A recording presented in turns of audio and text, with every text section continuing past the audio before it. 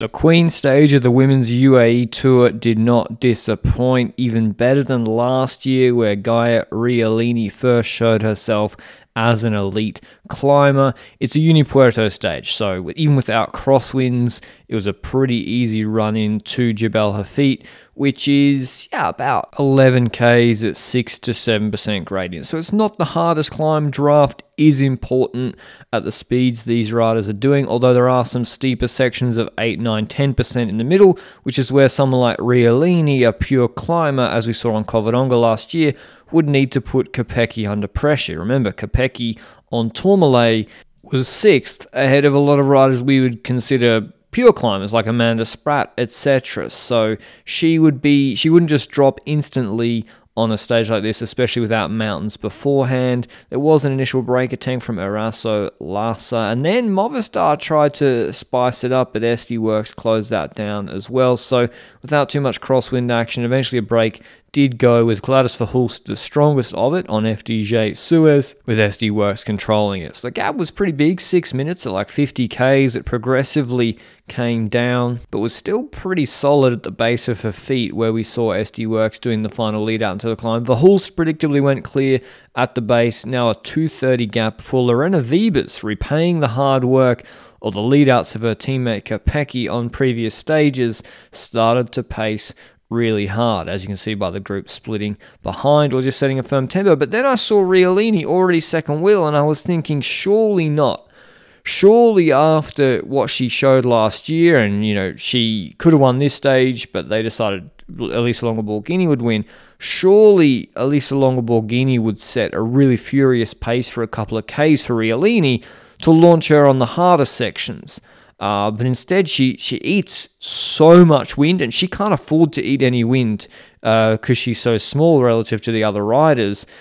She's always slightly off the wheel or just eating a lot of wind. Then Canyon Schramm came to the front, trying to light it up, either for Bauernfeind or Neve Bradbury, who's come top 10 in the Giro, I think last year in GC. And while they're pacing, 8.1 Ks to go, Riolini attacks, but the group was just way too big at this point. And as you can see, the draft is still really important when they're going over 20 Ks an hour. Even though she does create a split, it's on 6%, 7%, a lot of more effort for her. She got Bunel in the wheel, who I think's a teenager. She's a big climbing talent on the Mavic team. Watch out for her. She was good in Australia in January. But look, Kopecky. She was riding steady. She knew how long this climb was. She knew it flattened out at the top. She paced steadily, but when she needed to, bang, straight back in the wheel. And then Riolini has to pull off. I was thinking, okay, Elisa Longo-Borghini's got to go on the front, set a really hard pace to try and put Kopecky under pressure so Riolini can launch again before the steeper section. In the end, it didn't really matter too much because Mavi Garcia just fulfilled that function anyway. On Liv Alula team, she just came to the front and seemingly was happy to pace with Kopecky in the wheel before Riolini attacked again. Again, Kopecky trying to smooth her power, and this was the last we'd see of Elisa Longo-Borghini with this group with 6 Ks to go. So I dare say they should have tried to play her aggressively at the start to pace really, really hard to set up Riolini. But to be honest, Kopecky was so strong, and they did such a fast time anyway, I'm not sure it would have made too much of a difference because Garcia really kept the pace on, although the steady pacing of her probably suited Kopecky more than like a stop-start race. And this was the moment, the 10-12% section just before it levels off.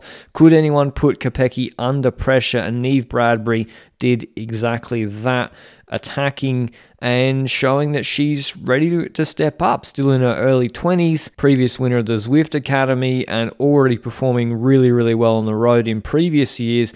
Is she ready to step up into that Tour de France top 5 on mountain stages level? But here's the problem for the others. You see that crest where it levels off. Kopecky hits the wind for the first time here, about 100 meters, 150 meters before that crest.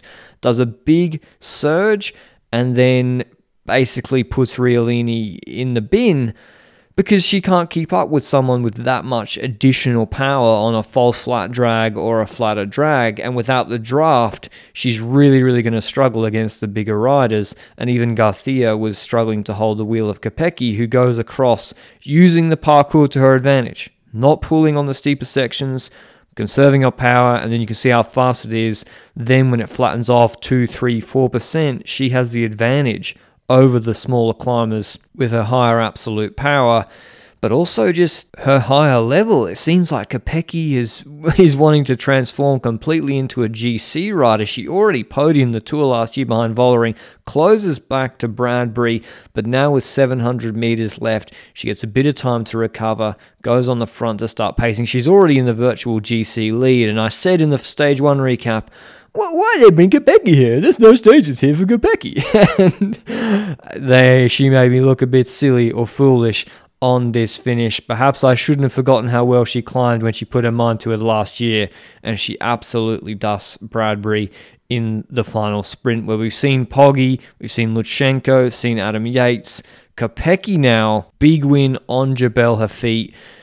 We know she's good in the classics. We know she's going to dominate and probably win Tour of Flanders there or tick off Roubaix, but what does this mean for GC this year?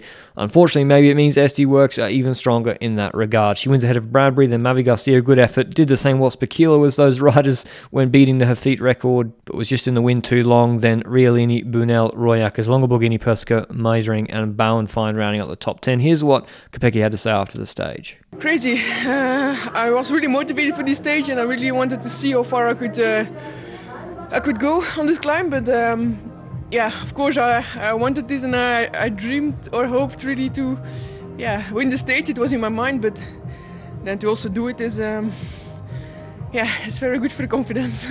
In terms of GC, that's now a wrap with Kopecky taking the stage. Bradbury should be fine with the sprint stage today, defending second, and Mavi Garcia in third. So podium looks locked. Hope you enjoyed this recap. Check out the watts per kilo article for this climb down, link below, and I'll see you with another race later today. Ciao.